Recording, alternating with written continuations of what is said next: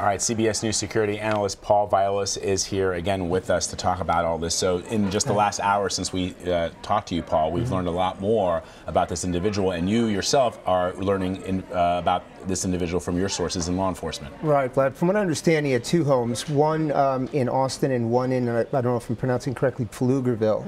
The other part that I've learned is that it does not appear that he's had a criminal record or any other type of civil history that would point to somebody that has had some type of deep-rooted problems inside that community. But it does appear the only places that he has lived is in that particular area. Something directly, as we talked about earlier, tied to this particular area where the bombs took place. Is that surprising to you or not? Because perhaps the way the bombs were sort of distributed, you'd have to have a good working knowledge of the area, I guess? Absolutely. Absolutely, Marie. And the other part about this is that it points directly to, again, what we were talking about earlier, about this being motivated by an area, a geographic area. And as this unwinds, I truly believe we're going to see there is a connection from him to this particular area. Not only that he's lived here, which we know now for sure, but also something took place in this guy's life in this area that he was doing something to punish other people. When you look at the map of where these bombings happened, where these packages were delivered, is there any rhyme or reason to this, or is it just, it is interesting that he, according to your sources, lived in the area for most of his life, so he would be very familiar with the surrounding community, but is there any rhyme or reason when you, maybe we have a map that we throw up that shows where all these attacks and these bombings, suspected bombings happened, does that tell you anything? What it tells me, Vlad, is he sends a message to police. When you look at how these are spread out, it sends a message to police that I can do whatever I want, wherever I want to do it. And so from sending something to someone's home, which is interesting because we're still not sure if there were packages out there, to the roadside issue. It's the fear factor. Again, we were talking about earlier, it's the fear factor, it's the power, it's the control factor. So it doesn't surprise me at all. I can get you at home, you're not safe at home, you're not safe on the street. Right. So what we're seeing now, too, with the little that we know about him, is at least at this point, it doesn't look like he had a military background or a law enforcement background. He's a pretty young guy. It seems like he just went from high school to community college to work. Right, 23 years old. Now, I don't know if he's been in the military. I know there's no indication of it so far, but I do have sources checking that. But it does not appear that he's got any law enforcement training whatsoever. So could he have learned how to do this from the internet? As it appears, I would have to say, Vlad, he may very well have. Yeah, he may very well have. I mean, when we think about this, when we were covering the bombing story some time ago down in Lower Manhattan, we were talking about this issue. And again, the same thing. It's amazing the things that people can learn over the internet.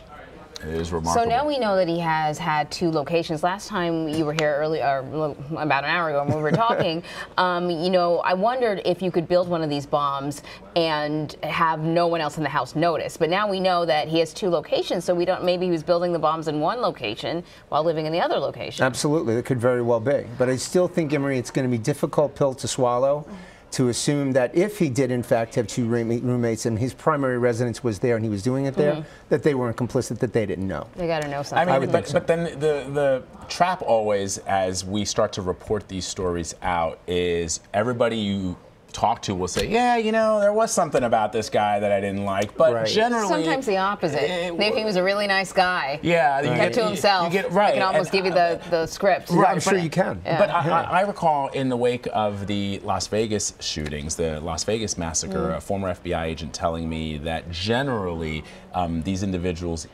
either outright tell people what they plan on doing, or there are indicators all over the place. Even if somebody says, oh, he was a nice guy, or if somebody says, you know, you always seem like a strange fish, that you can find things. You expect law enforcement will find things that in hindsight they'll say, oh man, we should have been able to pin this guy down before he committed these acts. Absolutely no question, Vlad. And you know, being we've covered so many of these before, police now are going to have a search warrant for the home. They're going to go through that. They're going to get his phone. They're going to get his computer. They're going to see who he spoke with, his phone records, who he spoke with before that, texted, etc. But what we're going to find out, and you are so much on point, people like this typically always report about get-even plans. They broadcast what they're going to do. And in many cases, because they don't want to do it. But then when they're not stopped, it's going to, I'll show you. Let me show you what I can do now. So they turn that page. They get into that higher level of the violence continuum from the behavioral side. And they move themselves into a position where now it's cat and mouse. You know, it's funny, Emery. Yesterday, we had such a busy news day. We were covering another school shooting in Maryland. And subsequent to that, we haven't reported on it all that much because there's just so much happening in the world around us. But there were indicators in that incident as well that were posted on social media. allegedly, that perhaps gave some signs that a lot of people missed. And I've gone back to this idea, Paul, that in this country, because we are an individual people, we believe in live and let live and don't tread on me, that we refrain from calling people out. We're not informers. We don't name names. And, you know what I mean? Like that kind of culture in our society, perhaps in a small way, contributes to the fact that we don't catch these signs, or at least we don't report. You know, we hear say something. We don't report them because just like you said, you know,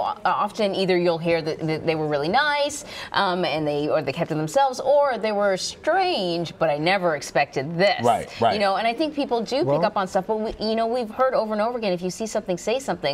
But we're not quite sure what that something is. Exactly, right? Good point. And when we were reporting on Parkland, we talked about this. And the warning signs. And I remember listening to you guys when we were talking about the early, right after this happened, are we going to see it? And we did see it, where this guy was broadcasting. And I believe when we dig into this guy, we're going to find he was broadcasting this. He talked about it. He taunted it. No question. Is there... It's not against the law. Could law enforcement go after somebody who provided him advice on how to build these explosive devices? Most certainly, yeah. They can certainly go after that. If they facilitated... But without him, when he said, I just want to learn how to make them, he never gave them any indication that he was going to use them. They can charge him with conspiracy to commit. There's no question about that. Is it illegal to make a bomb?